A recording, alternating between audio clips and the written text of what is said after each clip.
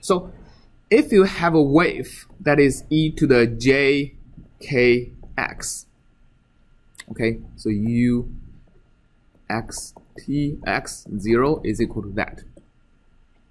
Then instead of plugging in, so let's first plug it into the analytical derivative. Du dx is equal to jk times u, right?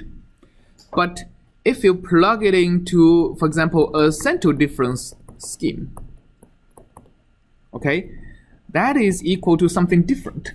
So ui plus 1 would be equal to e to the jkx plus jk delta x. And u of I minus 1 would be equal to jkx minus jk delta x, right? Because I plus 1 and I minus 1 are spaced from x by delta x and minus delta x. Divided by delta x.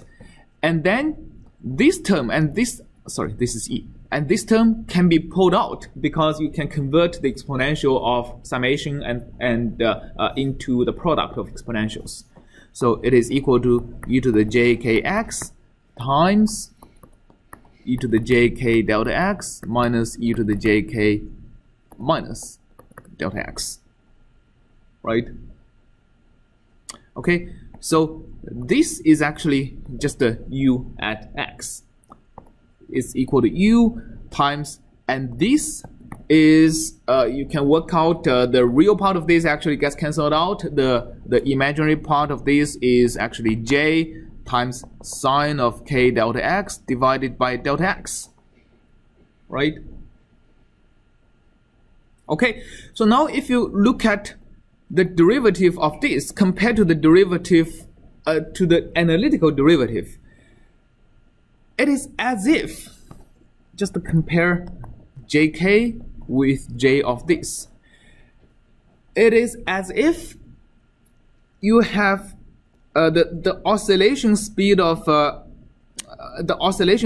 wave number k has been translated into an oscillation of sine of k delta x divided by delta x.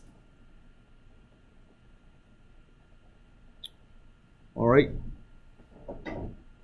This is so-called the modified wave number.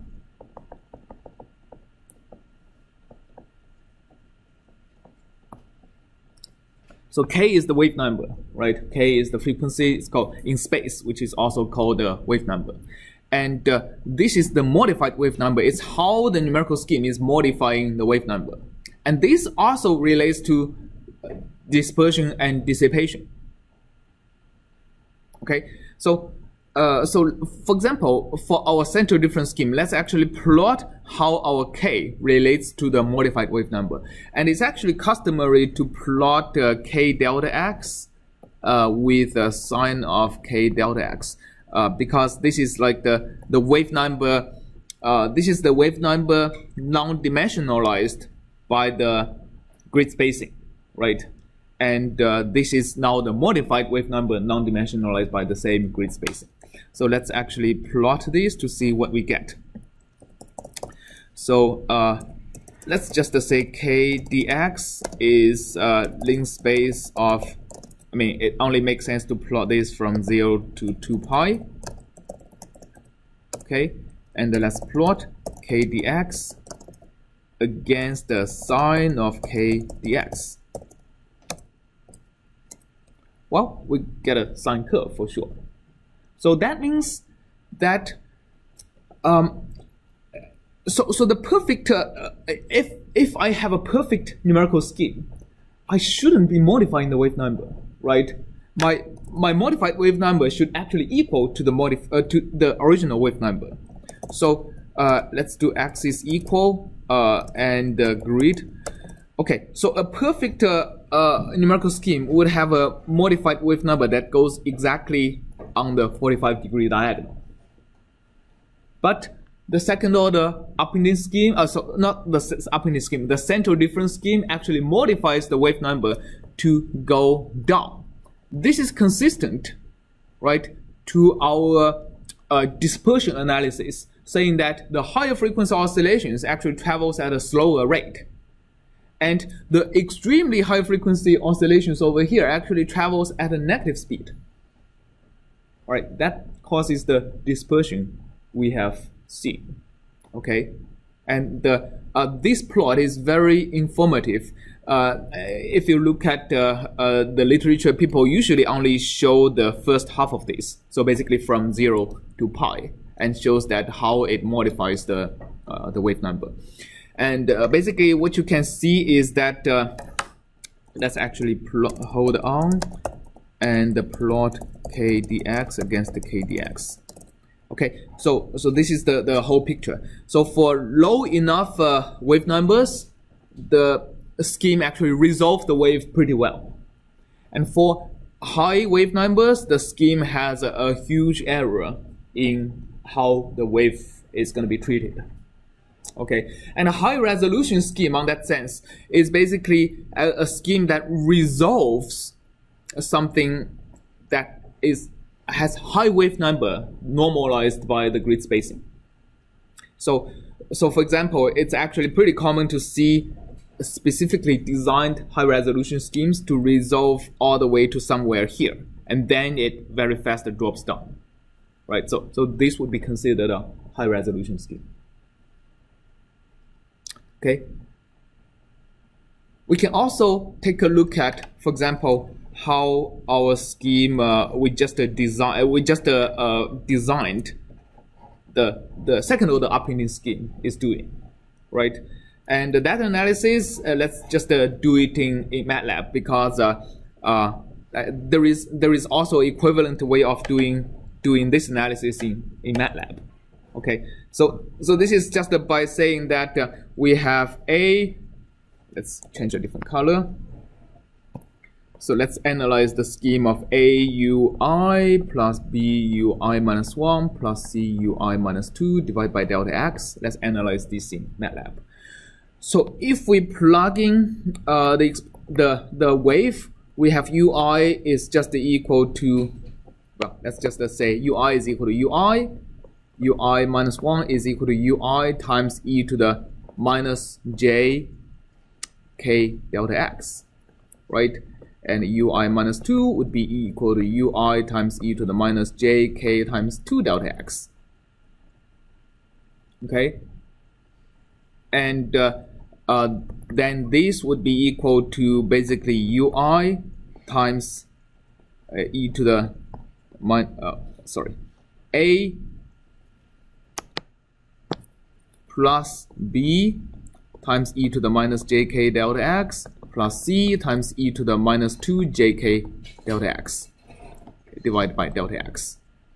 So the modified wave number analysis would be saying that I have modified the wave number, the grid wave number of k delta x into a grid wave number of A plus B times e to the minus jk delta x plus C times e to the minus 2 jk delta x.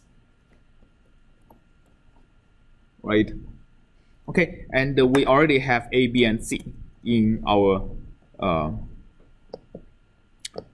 so let's see, my weights is equal to that. Okay, so that's our second order upwinding scheme, and we already have our k delta x. The modified k delta x would be equal to, say, W1 plus W2, which is B, times e to the minus 1j times k delta x plus W3 times exponential of minus 2j times k delta x. I think it's k delta x. Okay. Yeah, modified dx. So now we can see that, so let's actually plot two curves. We first plot k dx with the imaginary component of modified k dx. Okay, so this is it. So let's hold on and plot k dx and k dx. Just to compare it with the ideal numerical scheme. And so what do we see here? We see that, okay, compared to the previous scheme, right, which only modifies the scheme to lower, which only modifies the wave number to make it smaller, have the wave traveling slower. This actually makes the intermediate waves travel a bit faster, right? And compared to this. And another thing we see is that I don't know if you can see over here, but the wave numbers are no longer purely imaginary. Okay, there are some real components. So let's plot it. Also plot k dx and the real part of modified k dx.